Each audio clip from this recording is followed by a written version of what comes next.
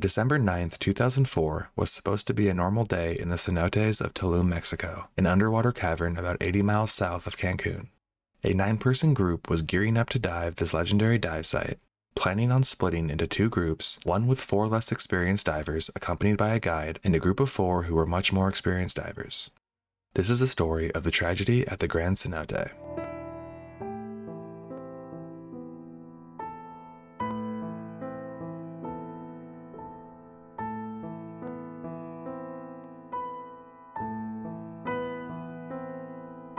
Kent Hirsch and Michael Nast were a part of the more experienced group of 4.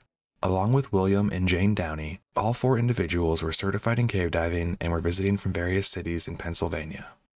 Having just arrived in Mexico the night before, the group was ready to explore the beauty the cenotes of Mexico had to offer. Kent Hirsch, a 53-year-old dentist practicing in Centerville, Pennsylvania, was an avid bicyclist and skier who had been diving for about a decade and was a respected diver in his local circles. Having taught various courses, he was known for being very safe in not only preparation, but also in maintenance of his own equipment. With well over 100 dives under his belt, he felt very comfortable in most diving situations. Michael Nast was a 36-year-old antitrust lawyer employed at his family's Lancaster, Pennsylvania-based firm. He was also an avid biker, while also having completed multiple marathons. He had been diving for the better part of his adult life and had well over 100 dives completed by the time he visited Mexico. Being described as professional in all aspects of his life, his friends and family called him extremely competent and an all-around class act. From what I could find, all his previous dive partners agreed with those assessments. What drove these 2 men to visit Mexico together was their shared love for diving. Having completed several dives together all along the coast of New Jersey and Florida, diving different shipwrecks and underwater caves in the area, they were close enough to give each other diving nicknames along the course of their friendship. Hirsch being called Dr. Deco, short for decompression, and Nast being called Caveman. These 2 men had a clear bond, which only got stronger each dive they set out on. This was confirmed by a few mutual friends who commented on the connection the pair had. The Mexican newspaper Por Esto reported that the Tuesday morning of December 9, 2004 started like any other diving day for the pair. Both divers went through their usual meticulous diving preparations and precautions and were at the cenotes by mid-morning. Previous diving partners recall Hirsch being oddly paranoid during these checks in an over-precocious manner that always brought a sense of safety to their dives. Hirsch mentioned on several occasions that mediocrity was never an option. Making sure they were diving with certified cave divers when all 9 divers went over the dive plan at the Grand Cenote entrance, they were all confident that safety was a priority and that the dive was going to be uneventful. Please keep in mind the following facts are pieced together between various blog posts of people who were there that day and the reporting done by the Por Esto newspaper. The group talked about diving the traverse from Cenote Kalimba to the Box Chen Cenote in the Sac Uktum system. The group met at the entrance of Grand Cenote, which is one of the most popular of the cavern. Gearing up together, going through the necessary safety checks, and reviewing the dive plan one last time, the group of 9 was ready to go. Setting off at around 11:30 a.m., the group of 9 decided to break up into 2 groups to avoid crowding the tunnels. The first group consisted of 4 divers and 1 guide. The second group had the 4 others, consisting of Hirsch, Nast, and the pair of Downings. Group 2 dipped under the water 5 minutes after the first group, as both teams were sharing 1 set of reels for the various jumps off the main line it required to go to Box Chen. As long as Group 2 followed the lines Group 1 set, there should have been no problems. 2 minutes into the dive, the first jump was presented to Group 1. They diligently tied off their reel, setting the agreed-upon route, and left a team cookie marker to indicate to Group 2 it was the reel to follow.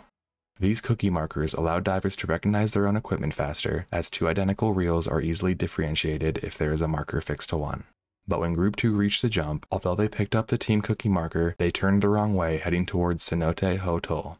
All 4 divers in Group 2 took the wrong turn and quickly deviated from the dive plan.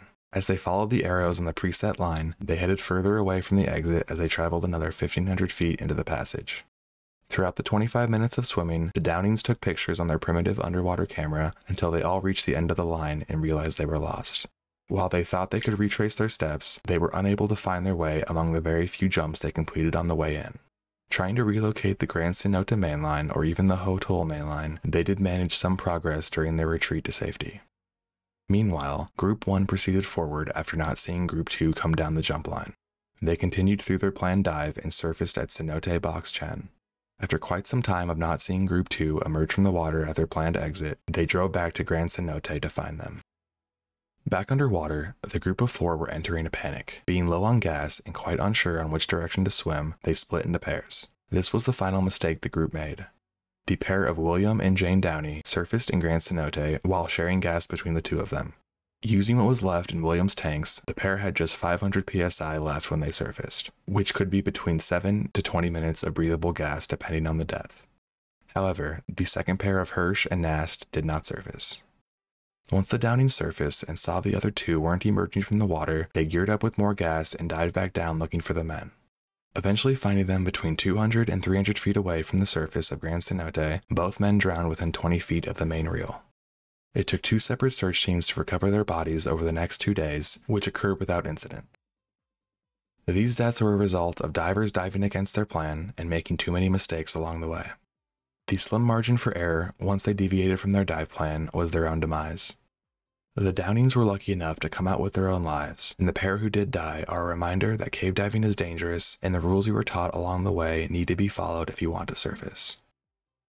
Kent Hirsch's family and friends said they will remember him as a man who was passionate about life and had a boundless energy about him. His wife said, "Everyone who knew him loved him. His enthusiasm just bubbled over."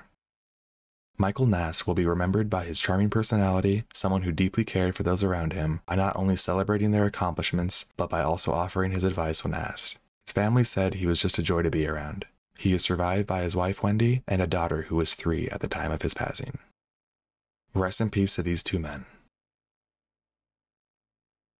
That is the story of just one of the tragedies that have occurred in the cave system at the Grand Cenote.